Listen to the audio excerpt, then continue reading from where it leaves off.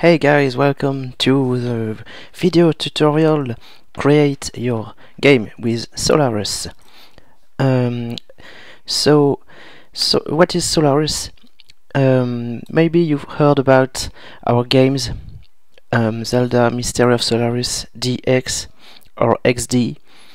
Solarus is the engine of these games, and you can use it yourself to make your own games. That's what I will try to explain in this tutorial. First of all, sorry for my English. Okay, let's go. Download.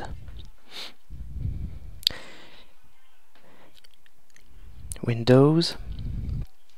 So I'm downloading version 1.2.1. The last digit of the version number is just a bug fix version, so everything is compatible between 1.2.0, 1.2.1, etc. So this tutorial exists in French since a few months, and of course it was missing in English.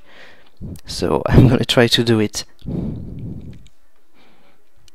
In this very first episode, I will just explain how to create a new quest with Solarus.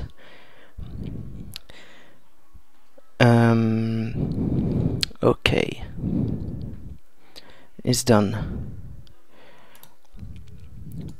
So let's extract the archive.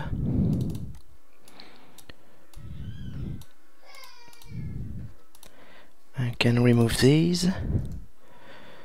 Okay, so you have 3 folders when you download Solarus. Sample quest is, I guess it's self-explanatory.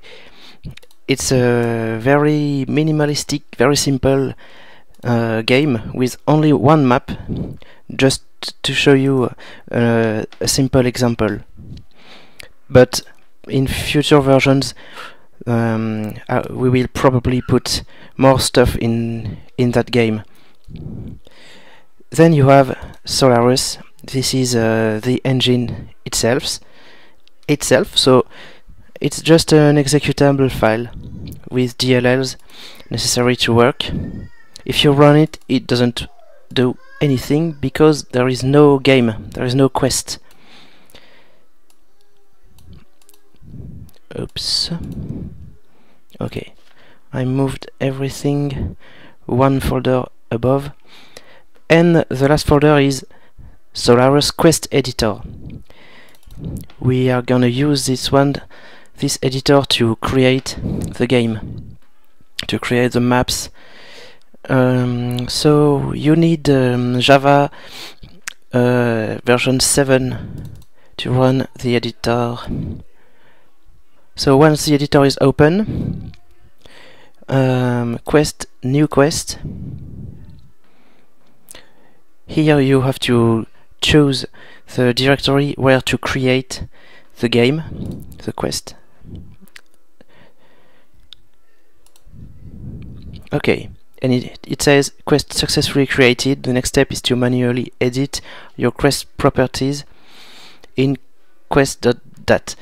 Because some things are not handled by the editor yet, graphically I mean, and you have to edit a few text files by hand.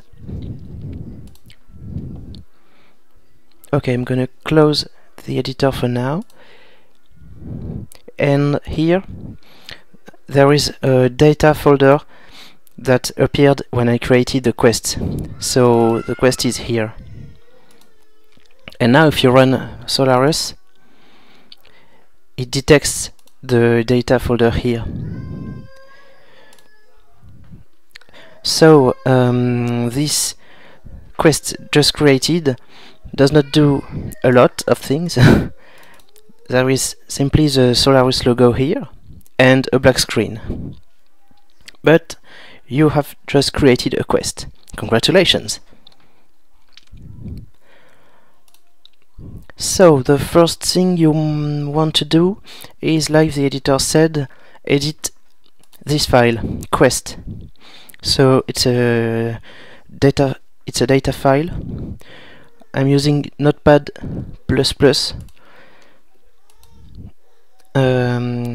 This file contains a few properties of your quest.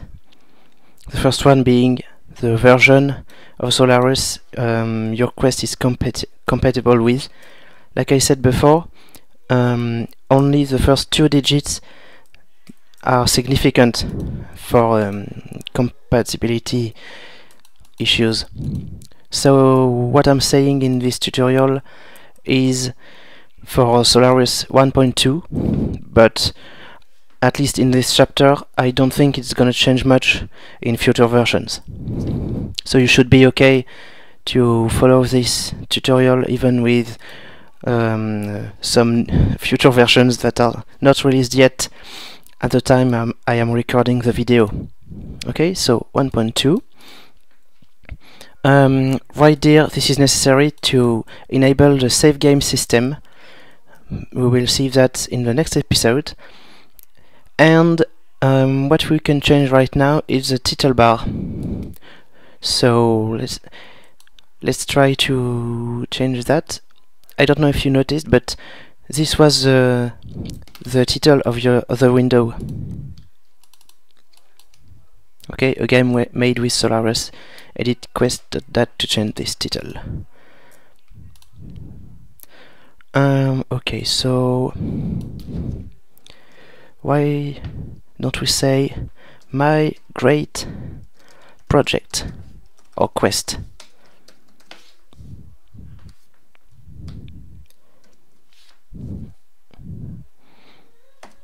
Okay, save. It works. So just a small remark, this data file and all data files actually should be encoded in UTF-8.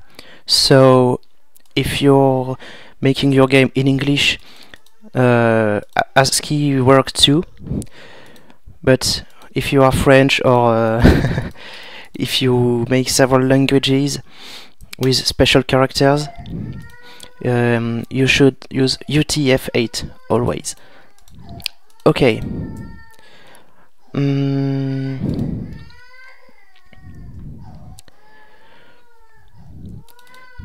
So we have my great quest.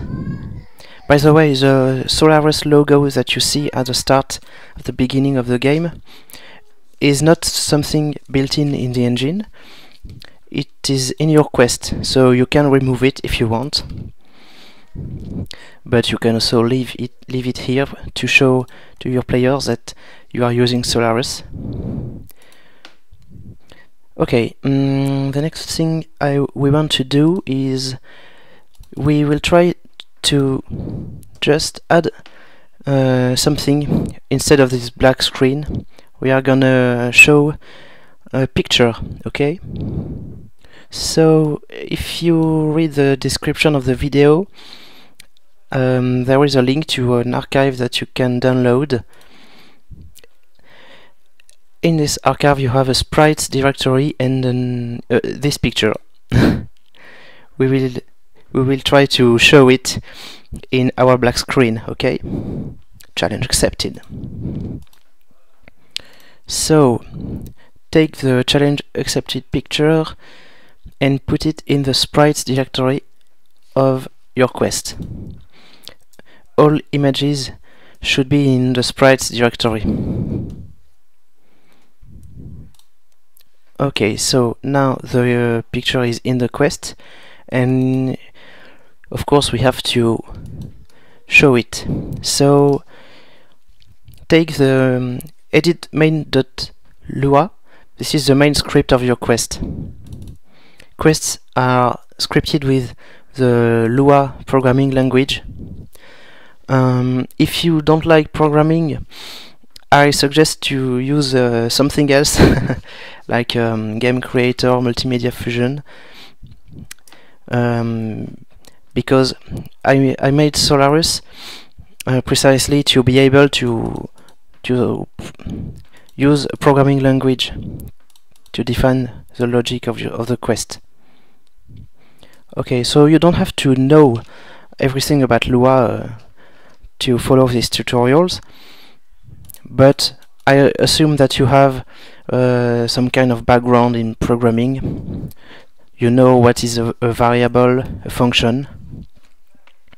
So when your game starts, the engine Solarus, so Solarus.exe, calls automatically this function sol.main unstarted if it exists. So this is executed. We first make a few things and then show the Solarus logo.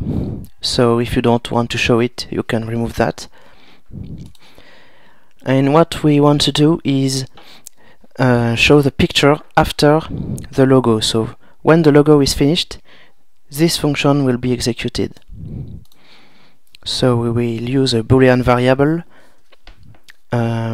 show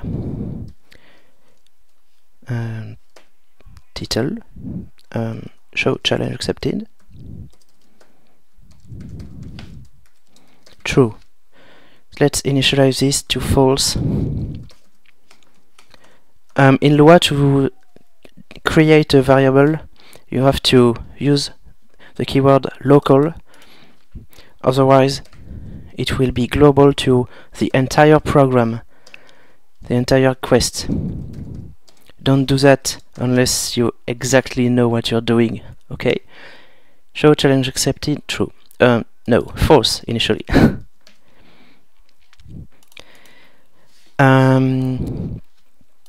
There is another function, Lua function, automatically called by the engine when it exists. On draw, it is called at each frame of your game with a parameter screen that represents the image drawn on your screen.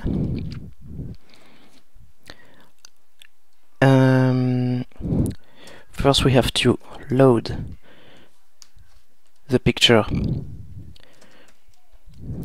Challenge accepted image. To create an image, sol.surface.create, and the file name relative to the sprites directory. Challenge accepted.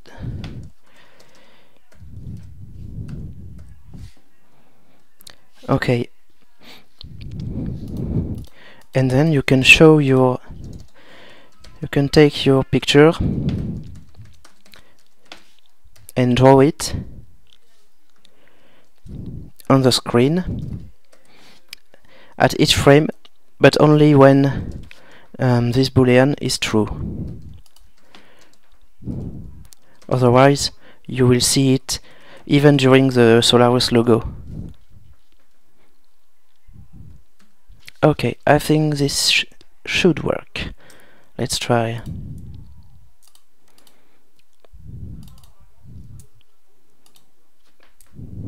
Yeah, challenge accepted. Okay, so how can you know everything about this? So the name of the function that exists. There is a full documentation right here. Lua API. Okay. So there are a lot of modules: audio, video, files, timers, map, etc. For example, general features. Here you have all events and functions of sol.main. Actually, all modules have some functions and some events. What we call functions are functions of the engine that you call from Lua code, and events are the contrary, functions of your own code, Lua code, called by the engine. So this one is a function of the engine that you call. This one is your own function that the engine calls. Okay, so it works both ways. And surface. Here you have the function we just used. Surface create. First parameter file name. And also, yes, surfaces are particular drawable objects.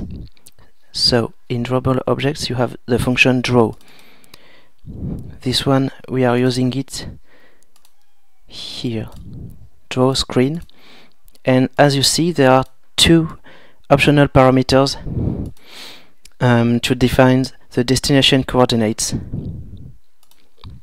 So why don't we try to add them? Screen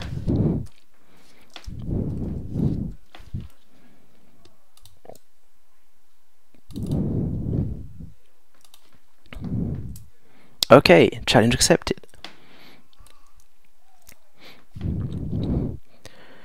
So it works.